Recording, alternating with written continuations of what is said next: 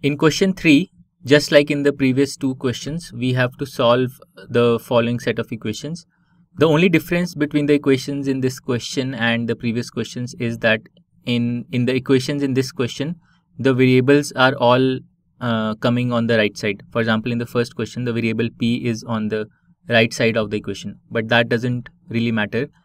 The LHS and the RHS could be interchanged and the equation will not change. Okay, so let's start with the first equation, which is 4 is equal to 5 times p minus 2.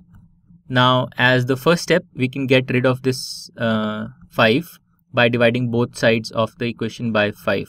So if we do that, we will get 4 by 5 on the left side. On the right side, we will get p minus 2. Now, the next step could be to get rid of this minus 2, and to do that, we could transpose it to the left side so that it becomes plus 2. So we will get 4 by 5 plus 2 is equal to p. So we have basically separated out the variable p and hence found its value. So p is equal to 4 by 5 plus 2, which we can write as 4 by 5 plus 10 by 5. Taking the LCM, so this is equal to 14 by 5. So the solution of the equation in part A is p is equal to 14 by 5. Alright, now let's do part B. In part B, the equation is minus 4 is equal to 5 times p minus 2. So as the first step, we will get rid of this 5 by dividing both sides of the equation by 5. So if we do that, on the LHS we will get minus 4 by 5. On the RHS we will get p minus 2. Now we will take this minus 2 term and transpose it to the left side so that it becomes plus 2. So we will get minus 4 by 5 plus 2 is equal to p. So we have basically separated out p and hence found its value. So the value of p is minus 4 by 5 plus 2, and I can write 2 as 10 by 5 taking the LCM. So minus 4 plus 10 is 6. So we get 6 in the numerator and 5 in the denominator. So the solution of the equation in part B is that p is equal to 6 by 5. Okay, now in part C, the equation is minus 16 is equal to minus 5 times 2 minus p. So first we will get rid of this minus 5 by dividing both sides of the equation by minus 5. If we do that, we get on the LHS, we get minus 16 by minus 5, which I can write as simply 16 by 5.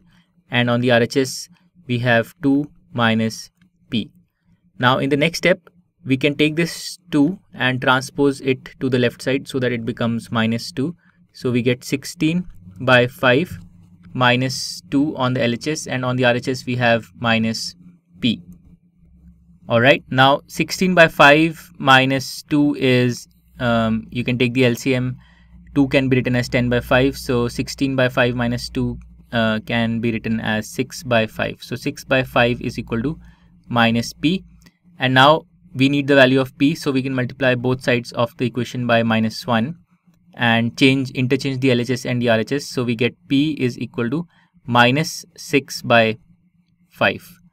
So this is the solution to the equation in part C. P is equal to minus 6 by 5. Alright, now in part D, the equation is 10 is equal to 4 plus 3 times t plus 2. So this is the equation in part D.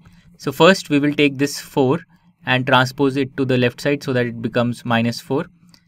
And on the LHS we will therefore have 10 minus 4, which is 6. So 6 on the LHS, and on the RHS we will be left with 3 times t plus 2. Now in the next step we need to get rid of this 3, so we can divide both sides of the equation by 3. So on the LHS we will get 6 by 3, which is 2. On the RHS we will get t plus 2. Okay, now in the last step we will take this 2 and plus 2 and transpose it to the left side so that it becomes minus 2. So on the left side we have 2 minus 2, which is 0, and on the right side we have t. So the solution, so we get 0 is equal to t, which is the same thing as t is equal to 0. So the solution of the equation in part D is that t is equal to 0.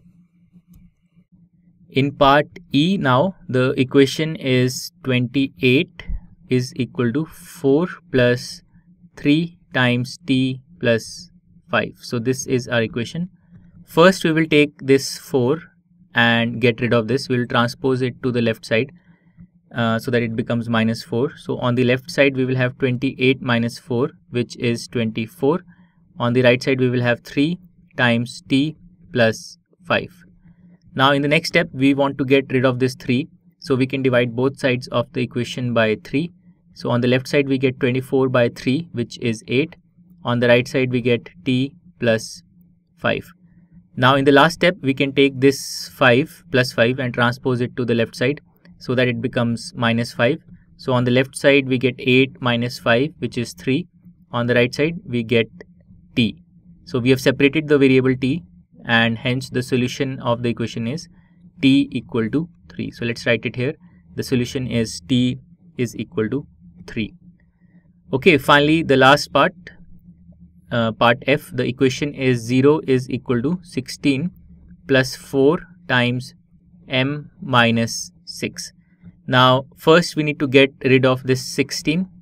To separate m we need to get rid of the 16. So we can take this to the left side, transpose it to the left side and make it minus 16. So on the left side we get 0 minus 16, which is actually simply minus 16. On the right side we have 4 times m minus 6. Now in the next step we want to get rid of this 4. So we can divide both sides of the equation by 4.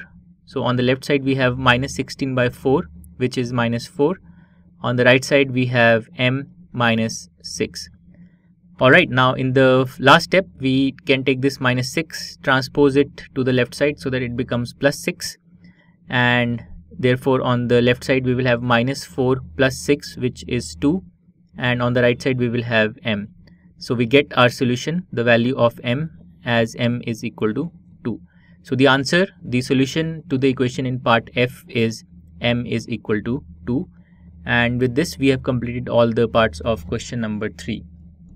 To learn more about how QMath can help you crack school and board exams, explore QMath Leap, a live online classroom program run by highly experienced and committed teachers.